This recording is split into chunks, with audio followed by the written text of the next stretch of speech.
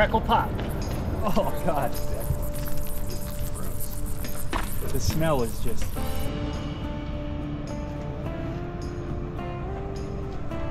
McDermitt Jail, 1870. McDermitt Jail. Cricket Jail.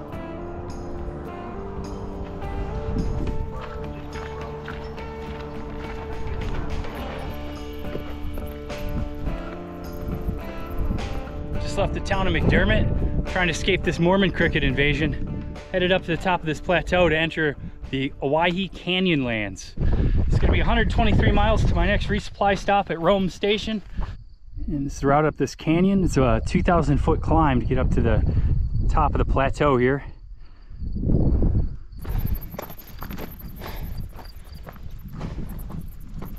Yeah, this is awesome already. Those sheer cliffs over there. This is really nice.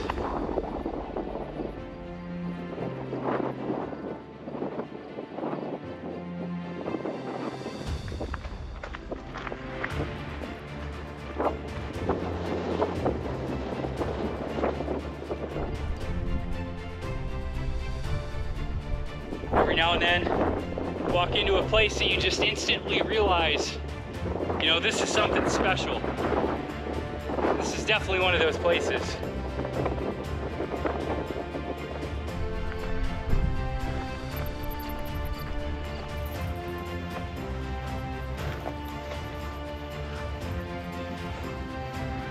And these high winds have just been so persistent this entire hike for me.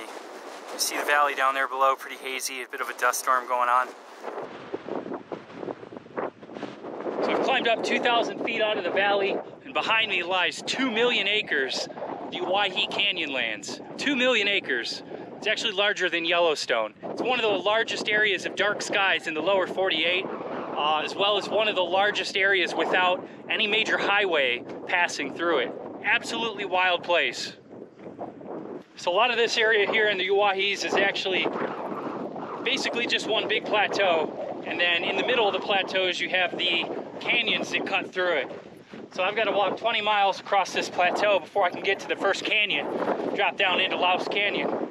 So for now, got a 20-mile walk through Sage, Kansas. Looking out over landscapes like this was a bit daunting to me, you know. It's just, not only is it just vast, but it's boring. There's no variation to it.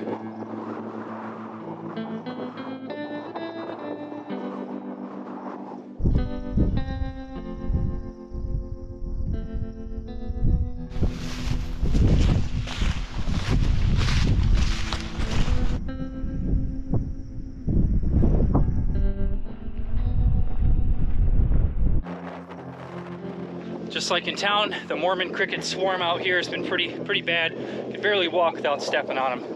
So really, I'm just hoping to find a spot tonight where I'll be able to set up my tent that's free of Mormon crickets, because if you remember from the previous sections, my tent has been giving me all sorts of issues, and I haven't been able to zip up one side of my mosquito netting in my one side of my vestibule. I'm probably going to be swimming in Mormon crickets all night myself inside my tent. This is a road on the map, you know.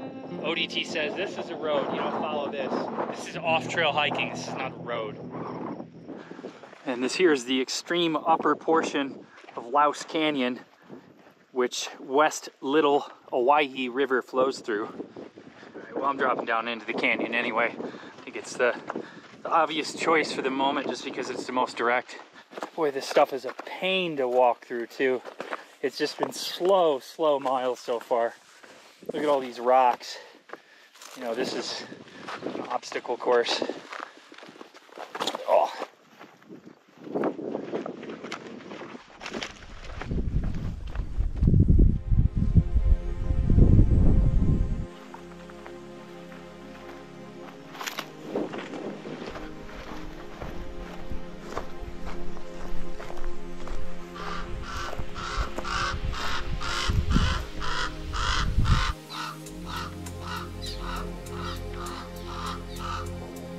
Yeah, here's a little cave. Whoa, look at this one. This is a perfect camping cave too. Chill, dude. Relax. Maybe this isn't the best camping cave. Gonna listen to that bird all night. Clearly this cave's been used, but I'm not ready to camp.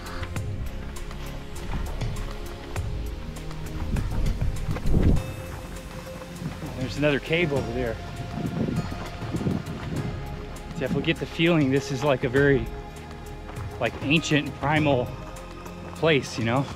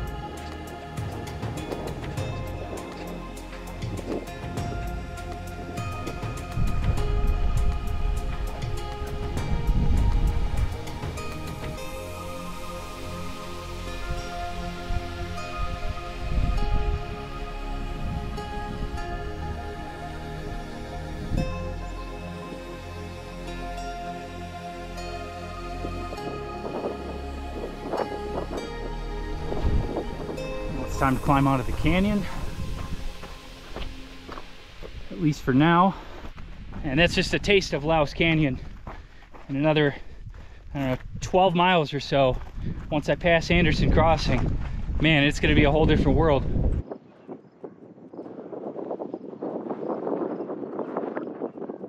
So I've climbed out of the canyon, met this road. Yep, this is a road apparently. And you know, it's gonna be a vast expanse of nothing for a while. I think what I'm gonna do is just head back down to the river and camp down there in the valley out of the wind, and I'll have a water source. This terrain's just notoriously hard to find a flat, clear spot. And really, just a clear spot, you know? Here's tonight's camp. It's about as protected as I'm gonna get from the wind. Nice soft ground.